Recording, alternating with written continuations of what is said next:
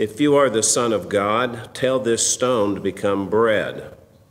And Jesus answered him, "It is written, man shall not live on bread alone."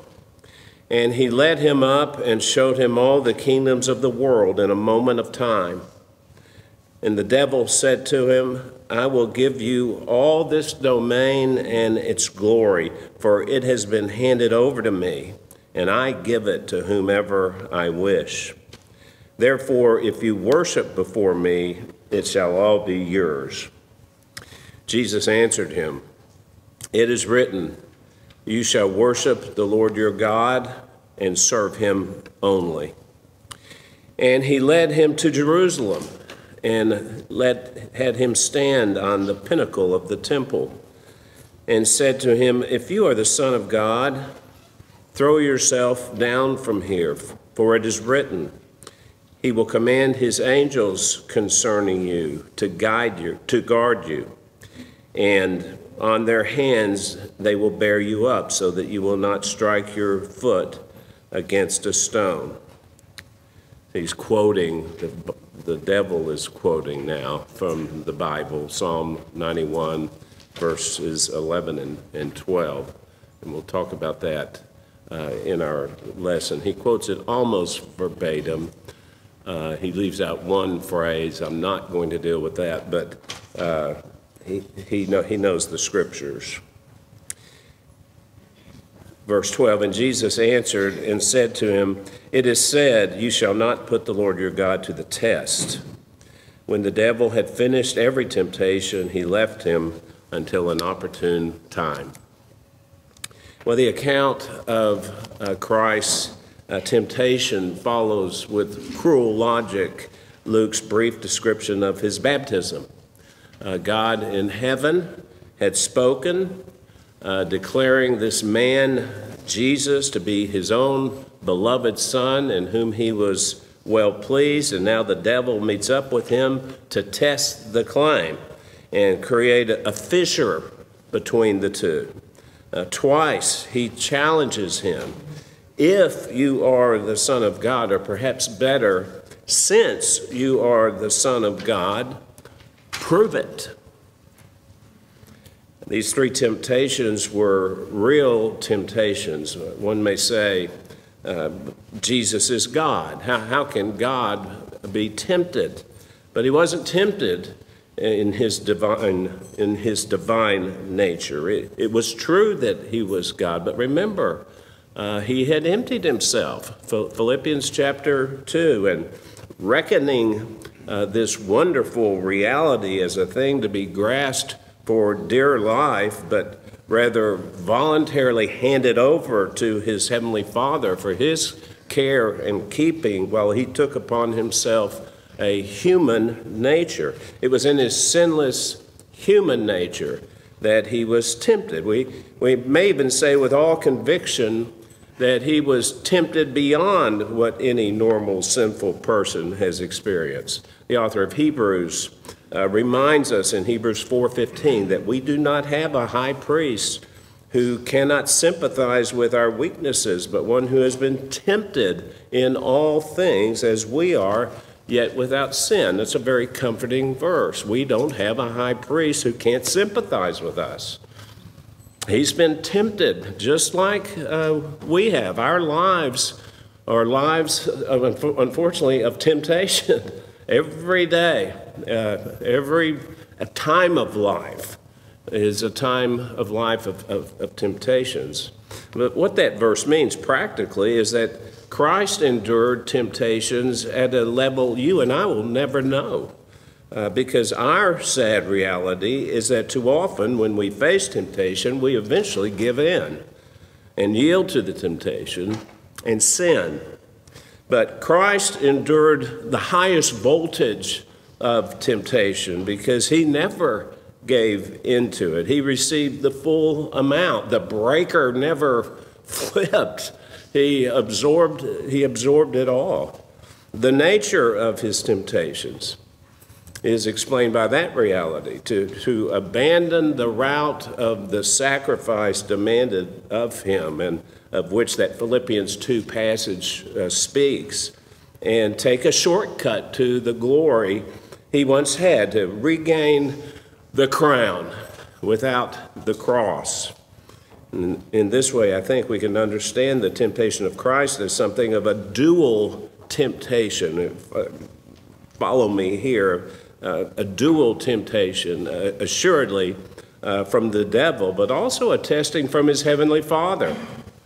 To borrow from Dan's quotation 2 Sundays ago from Griffith Thomas, you'll remember it when I say it, Satan tempts to bring out the bad, God tests to bring out the good. It was a full-bore tempting and a full-bore testing. And Luke's account explains for us how he was able to escape the devil's temptations while meeting successively the tests God allowed. At the same time, it provides lessons for us. First, that we must know God's word, and then that we should obey it, or then that we should believe it, and finally that we should obey it. Well, Luke gives us in very short order at the beginning of chapter 4 the setting of the temptations. At his baptism, the Spirit had come upon him in bodily form like a dove, remember, anointing him.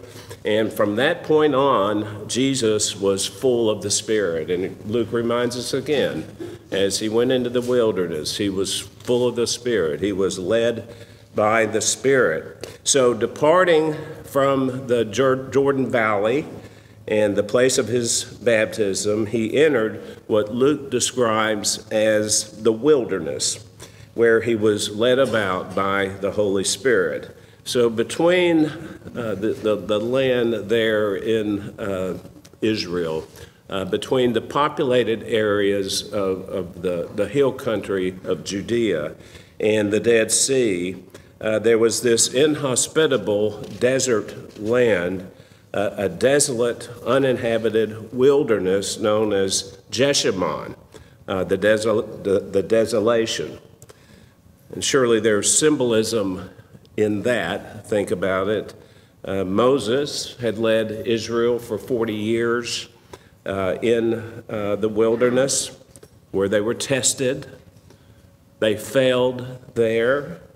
While Moses met with God up on Mount Horeb, Elijah later would travel for 40 days to go to that same mount. God had led Israel into the wilderness in order to test them, and their failure was monumental and numbingly continual. We've read these. I like teaching this class because I look out upon you and I know you're so familiar. You've read them over and over again, and it's almost tiresome to read those passages and how Israel failed over and over and over again. Well, here for 40 days, Jesus would have had plenty of time to meditate on these things and ponder the work that he was now to undertake. He was to navigate the human experience in a way the first man, Adam, had been unable. But this wilderness was the opposite setting from where Adam had dwelt in Eden, in paradise. And as the last Adam, Jesus' temptations would be infinitely more dangerous. Whether the devil tempted him throughout this 40-day period or only at the end, we're really not told, but Luke tells us that he ate nothing during those 40 days. He ate nothing. And reports from people who have fasted for long periods of time describe a kind of respite from hunger that eventually sets in after this initial deprivation of fasting, but it doesn't persist. And soon a ravishing hunger comes. When Jesus' 40 days were completed, that hunger set in. It was real, and it bullied its way into Jesus' consciousness. It was then that the devil approached Jesus and said, "If you are the Son of God, tell this stone to become bread." The wilderness is was full of stones. And perhaps the devil pointed to one particular stone, or he might even have picked up a stone and held it out to Jesus. And Jesus, with his hunger raging and knowing that that would have been a simple thing for him to do, to use the same supernatural power with which he had created the universe, the cosmos. At this moment, a mere piece of bread would have been a piece of cake. Satan tempted Jesus to stave off this desperate hunger by taking things into his own hands and satisfying his need by his own means and without regard to the will of his Father. It was a physical temptation. Forgive a simple illustration. I came in from exercising yesterday. For some reason, I was famished, and there was a slice of watermelon in the refrigerator for little Ruthie, who was staying with us, and I couldn't resist. It was so good. That red watermelon. So this was a physical temptation, but more, it was a spiritual test. For Christ had come to earth as a man to do only one thing, and that capsulized by that expression, to do the will of his Father. For Jesus, there were far more important things than food. Later, he would say in John 4, verse 34, "My food is to do the will of him who sent me and to accomplish his work." There was something more important to Jesus than meeting his earthly, physical needs. And so he answered the devil in verse 4, quoting from Deuteronomy chapter 8, verse 3, "It is written, man shall not live on bread alone." Now, Matthew, in his gospel, he covers the temptation by the devil as well, and he gives us the fuller quotation, "Man shall not live on bread alone, but on every word that proceeds out of the mouth of God." Now, you know this, but it's still remarkably profound.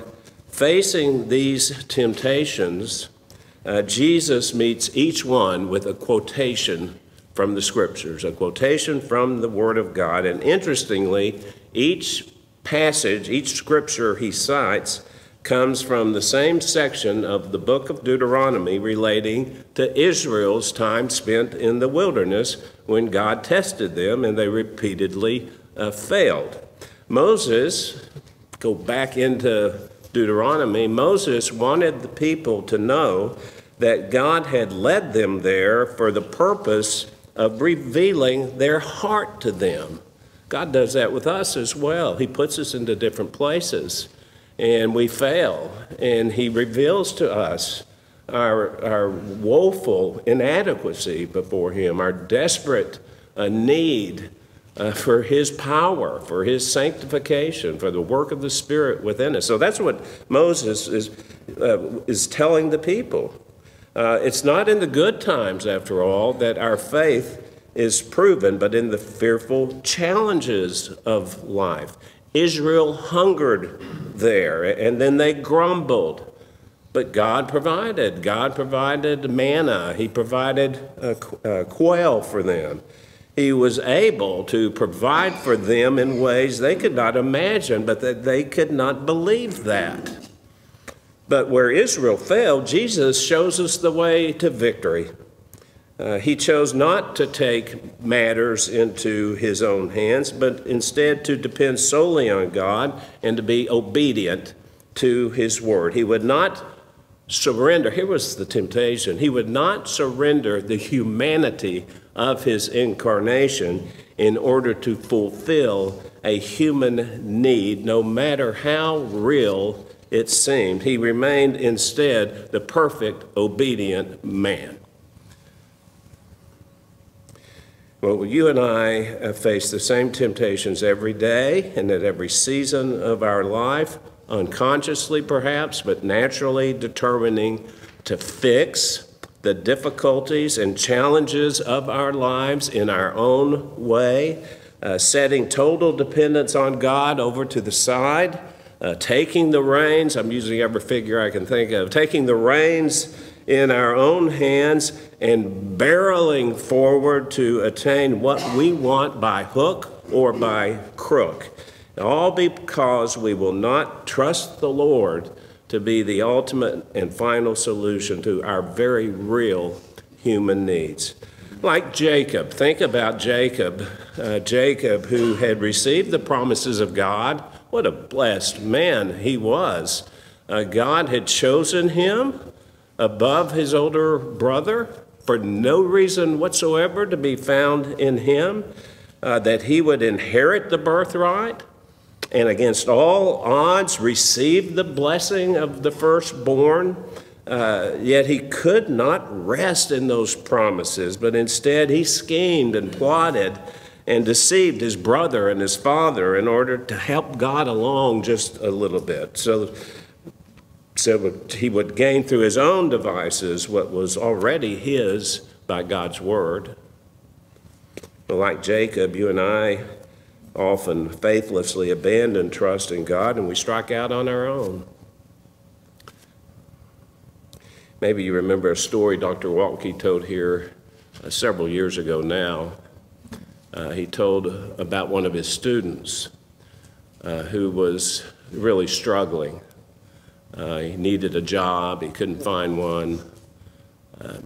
Life was very difficult, and he ultimately confessed to Dr. Waltke that he'd found a job, a bartender in a bar.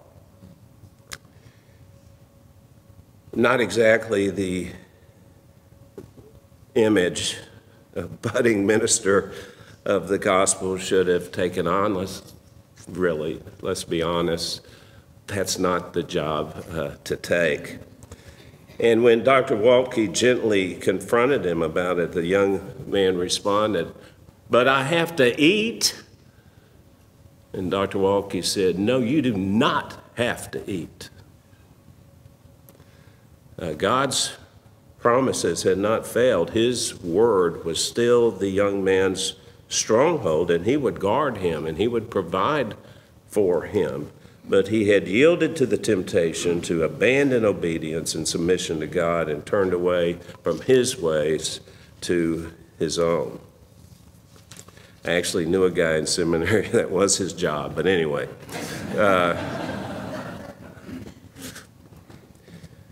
Jesus resisted the temptation to turn away from his Father's ways and yield to the devil's ways. He knew God's word and he acted on it. He knew it and he acted on it. So the devil tried a different tactic, hoping to tempt Jesus for a second time in verses 5 through 8. Somewhat strangely here, Luke has arranged these last two temptations in a different order than Matthew did. There's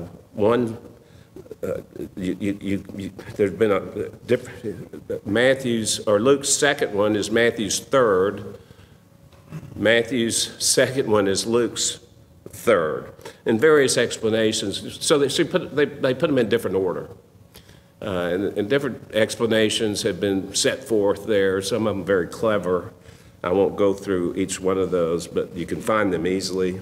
One sample suggested is that Luke was the one that rearranged the testings in order to have the devil, in a way, finally resort to quoting Scripture after Jesus had quoted Scripture twice before. That's a possibility. But the most likely explanation is that Luke wished to highlight Jesus' presence at the temple. So he placed the temptation set at the temple as last in his telling. If you think about it, Luke's gospel, I read this, then I went and looked. Luke's gospel begins in the temple and it ends in the temple in chapter 24, verse 53, where Luke tells us that his followers were continually in the temple praising God. And so it may be that Luke found it fitting to conclude his account of Christ's temptations at the temple as well. But Luke writes in verse 5 that the devil led Jesus up and showed him all the kingdoms of the world in a moment. Matthew adds that he led him up to a very high mountain and showed him all the kingdoms with their glory. In a vision, most likely, for he says that it all happened in a moment of time.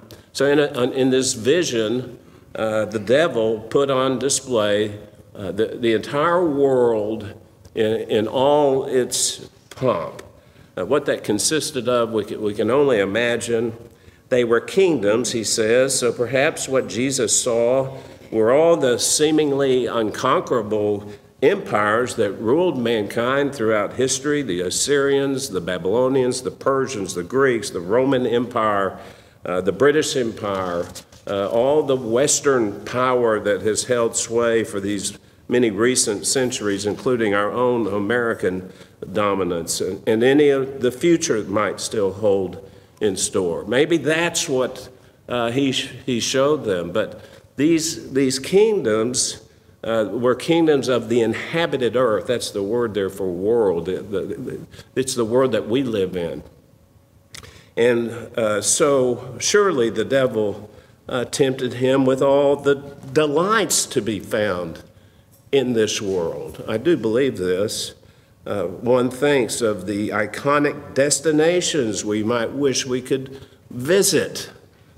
Paris and the Eiffel Tower, London and Big Ben, New York City, the Golden Gate Bridge, the Mediterranean Riviera, the mountain vistas of Colorado or the Alps, and within each of those places, the very exclusive neighborhoods that reek with power and privilege and overconsumption. In a moment of time, the devil appealed to Jesus' human senses. He was a human being. Maybe some of you struggle with material things. The devil tried that route. Jesus was a human being. And he tells him, the devil told him, "It's all been handed over to me, and I give it to whomever I wish." That's a comment befitting the father of lies. But it also reflects a certain truth. 3 times in the Gospel of John, John quotes Jesus as calling Satan the ruler of this world. And John himself, in 1 John 5, verse 19, I think it is, 1 John 5:19, says of him that the whole world lies in the power of the evil one.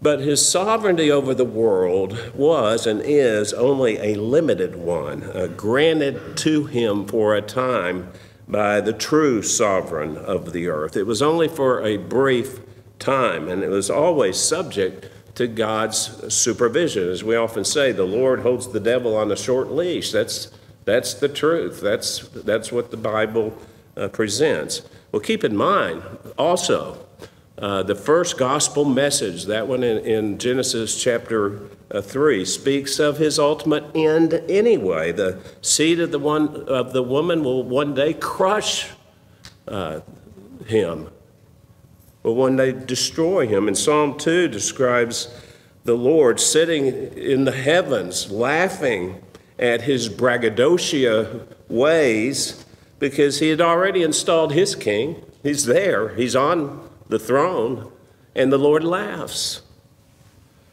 How could the devil have possibly thought that such an offer would appeal to Jesus? He's not dumb, apparently. Well, it was because it appealed to him. He was already intoxicated with his imagined authority and the glory he was sure came with it. And here was the side benefit that came with it, this twisted satisfaction he derived from flaunting it before his enemy, as if the Son of God was somehow forced now to negotiate with him. But still, as we consider Jesus before him, we cannot assume the devil's promise held out no appeal. Jesus would inherit the kingdoms of the world. He had created them, and now for a time the devil seemed to have power over them. But Father, Son, and Holy Spirit had a plan in place. They had a plan in place, a covenant between them to secure all creation for an eternal inheritance belonging to them. But here's the temptation. Here was a shortcut.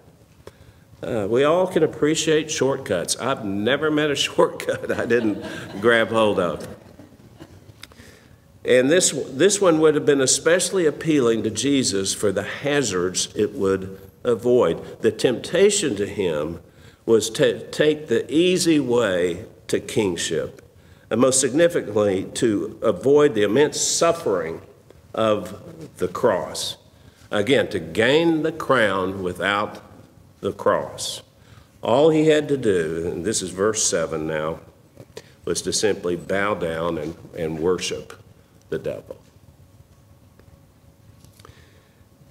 But for him to have done that would have meant turning his back on his calling, rejecting the plan. The effects would be disastrous.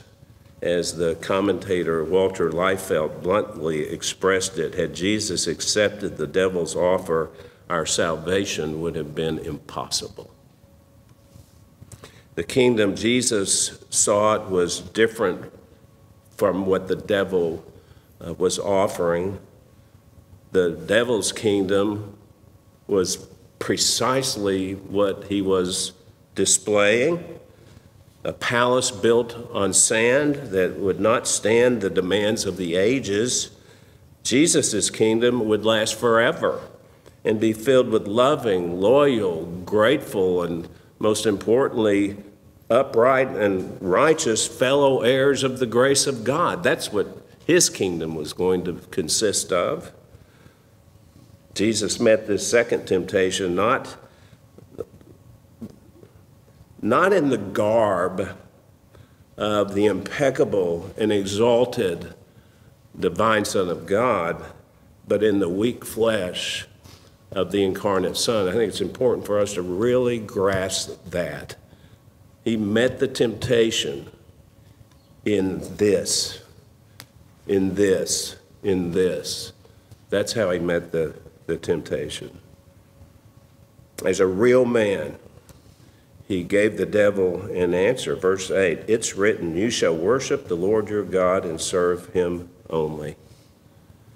His loyalty was pure and unbreakable.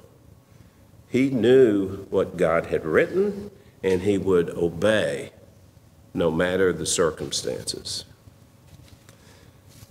Well, this drama is played out almost daily in the average Christian's life. The Christian life is filled with disappointment, frustration, suffering, even persecution.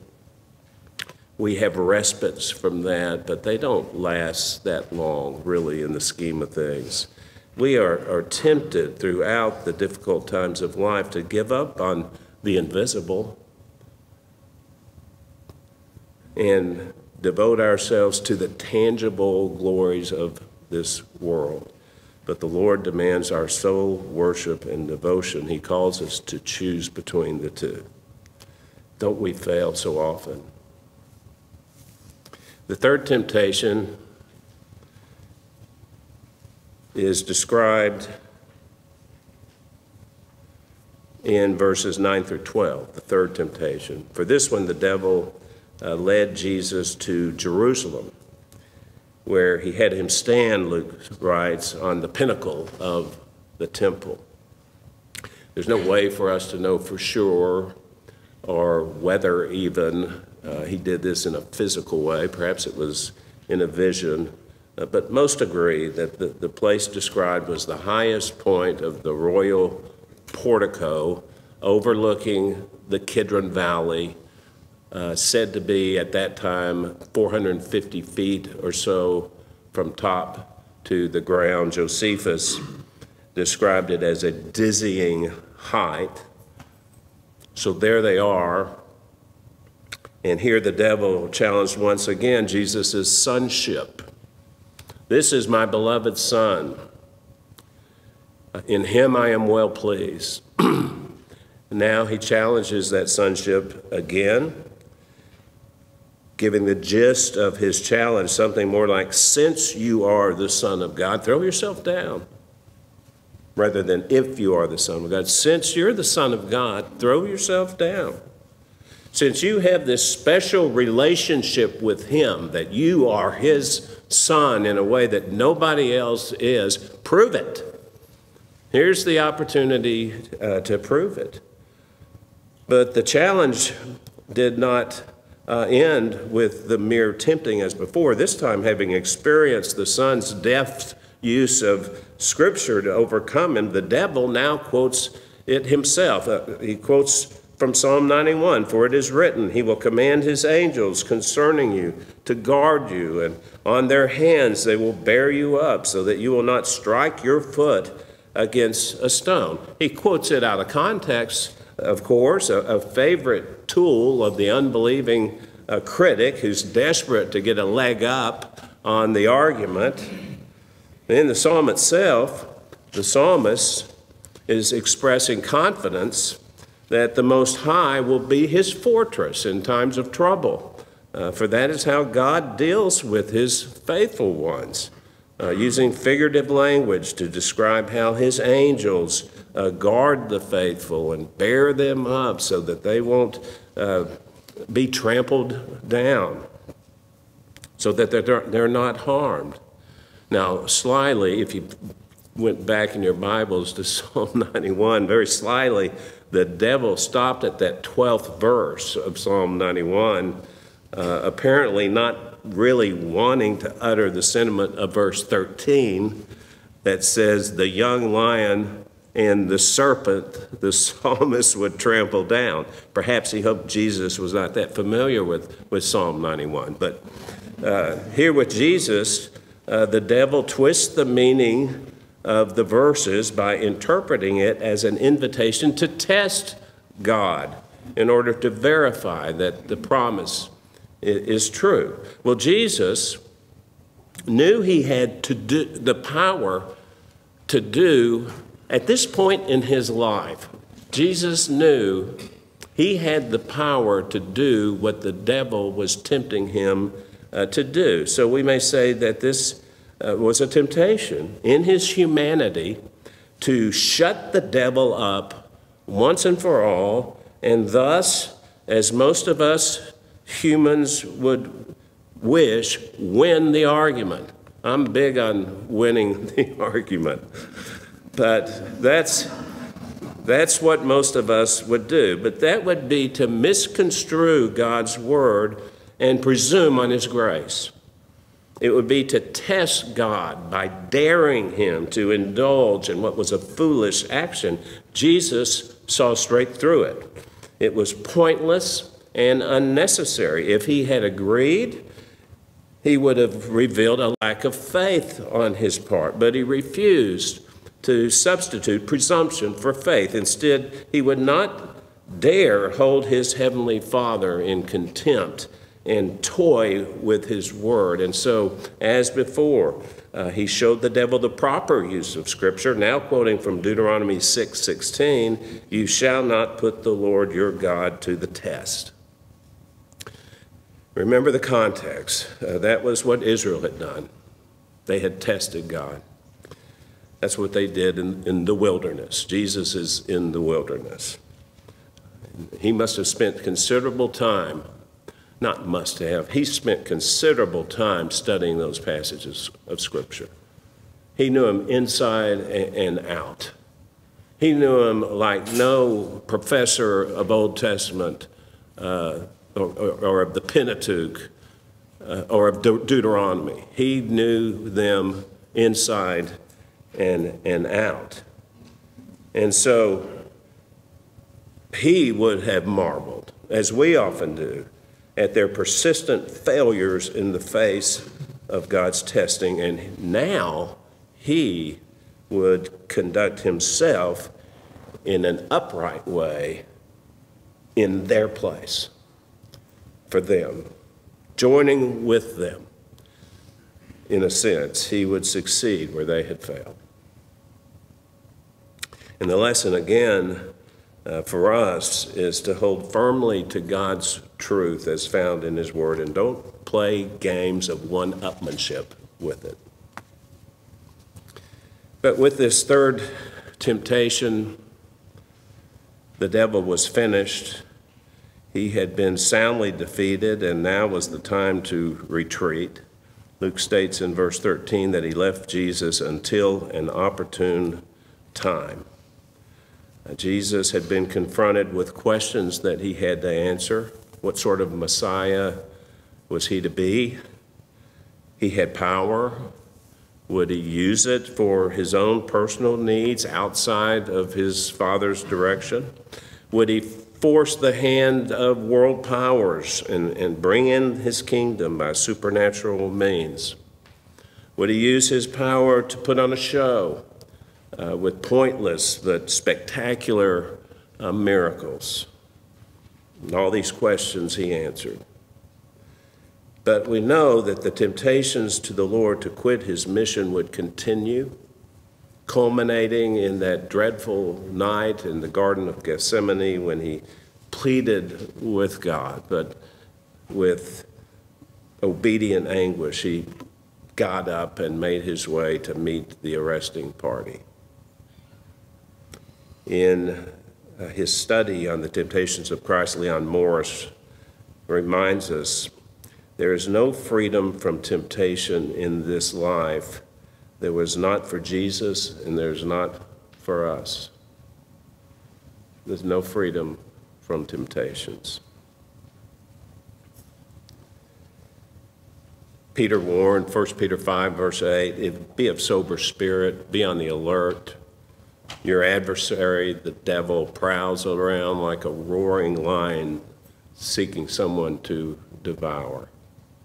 Beware the opportune time.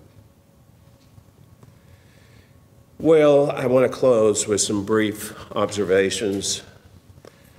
There is a way of escape from the temptations of the devil, or for that matter, from the temptations that come from within our own sinful hearts.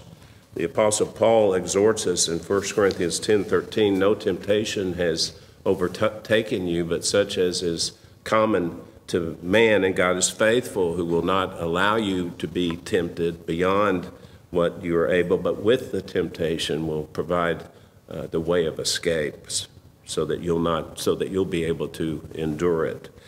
Jesus has shown the way of escape to us. Know the Word of God. That's not an overnight thing.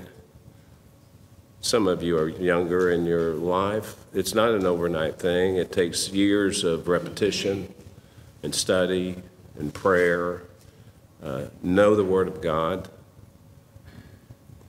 You never reach an age where you know it as well as you want to know it. Just keep at it. Keep at it.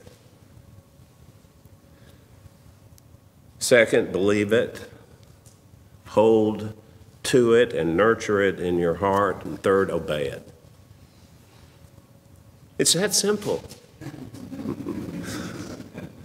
Your word, the psalmist wrote, I've treasured in my heart that I may not sin against you.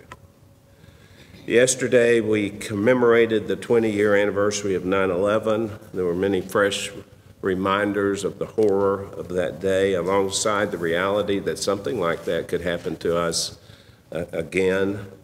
The terrorist attacks serve to remind us that the political powers of this world cannot completely protect us from tragedy like that, from danger. So we pray that another attack like that will not occur, but even if one does, here's the lesson for us on the 20th anniversary. Even if one does, we have hope. We Christians have hope, the hope of life after death, even because the Lord Jesus was faithful to the end. I was reminded of that yesterday. I was reminded of hope, and this, that our hope hinged in a way, on Jesus' triumph in that desolate wilderness, face to face with the enemy. He prevailed so that you and I might live. No matter what happens to us physically, later Jesus is going to say there in John chapter 11, I am the resurrection and the life. He who believes in me will live even if he dies. And everyone who lives and believes in me will live even if he dies.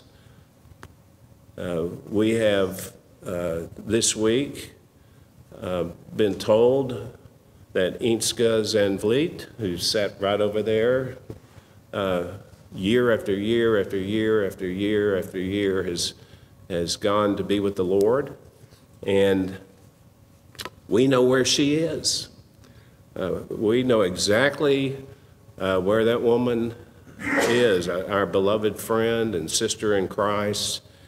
The reason she did is because Christ persevered. He did not fail. He did not falter. He held faithful to the end. Our salvation wasn't lost. It is not impossible. Our Savior persevered, and we are the church, the fruit of that valiant and stalwart obedience. Praise the Lord for that. Father, thank you for an obedient Savior. May he be an example to us. It's okay for us to talk about him being our example. May we be like him and know your word and hold to it, trust in it, and obey it. Thank you that he obeyed all the way to the cross. We rejoice in that. In his name, amen.